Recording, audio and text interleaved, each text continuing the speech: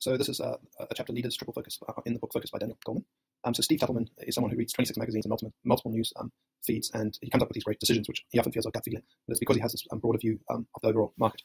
So being a leader or an expert requires having high self-awareness, and Daniel calls it a triple focus, so full range of inner, other, and outer focus. So inspirational leaders have good self-awareness, so inner focus, and good communication, so other focus, and then attentive listening, so outer focus. And then opposed to that, bad leaders or pace setters, they tend to not listen, command and demand obedience. They're the type of people that rewrite reports, criticize, micromanage, and they just create a toxic environment and have a lack of empathy for the people they work with. So that's everything I have on Leaders Triple Focus from the book Focus by Daniel Goleman. Carry on watching for the next chapter.